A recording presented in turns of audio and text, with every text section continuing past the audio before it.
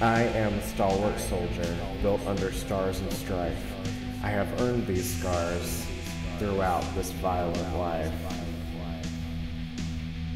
My claws rip and tear in violence and in ire, but I can't tear apart my heart's secret desire.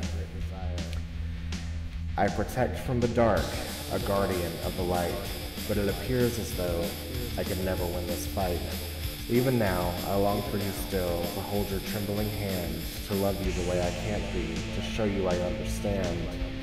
But the fog consumes and consumes until there is nothing left. This spell will never be broken, and we can never undo this theft. It's somehow always colder when he holds me as we sleep, because all I can feel is you within my dreams so deep. I'm always waking up in another play in my head, where you're here and I am free, but awake and I'd rather be dead. My scarred eye, it burns like fire, and all I can see through it is hate.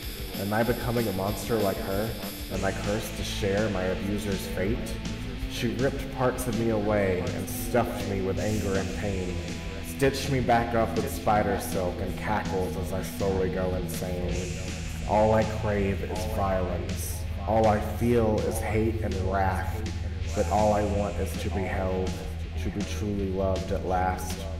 My claws still shred and slice, still all to no avail. My mission was all I had, and all I did was fail.